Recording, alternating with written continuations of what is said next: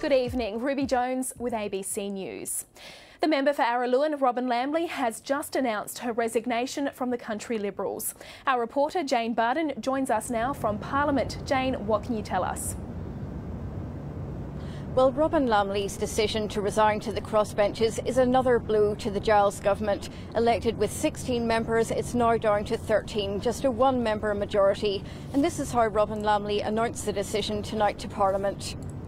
I will spend the remainder of my term as member for Araluen on the crossbenches, as the independent member for Araluen. Never would I have thought in my wildest dreams that I would be forced to resign from a party I have been philosophically aligned with all my life. Never would I have thought I would be subjected to the persecution, retribution and intimidation dished out by the Chief Minister and the Treasurer. And a short time ago I asked Robyn Lambley what was behind her decision. The straw that broke the camel's back was really yesterday the announcement of the Electoral Commission's proposal to dump the seat of Araluen. That was the final straw. You've also called Adam Giles tonight the worst Chief Minister. Why is that?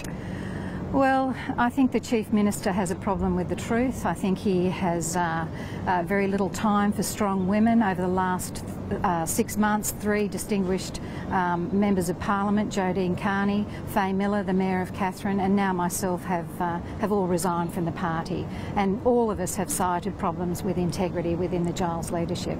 Adam Giles has strongly refuted having problems with the truth. You've also, though, tonight cited the resignations of the other women. Are you saying that you feel it is a misogynist environment in the government?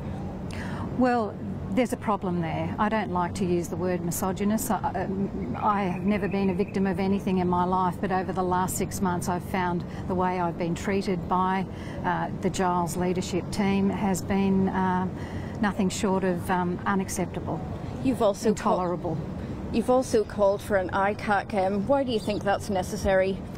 We need an independent watchdog. We need a body that can make a decision to investigate and then carry out the investigation. At the moment we are subjected to the discretion of the Chief Minister and the government, and some of the allegations we've even heard today in the chamber involve government and the Chief Minister, so there's no objectivity at the moment. And do you expect other members of the party might follow you and that the government could even lose its majority in Parliament? I think after my resignation tonight, I think that it is unlikely that anyone will follow me. I think no one will be wanting to take responsibility for bringing the government down. Robyn Lambley, thanks very much.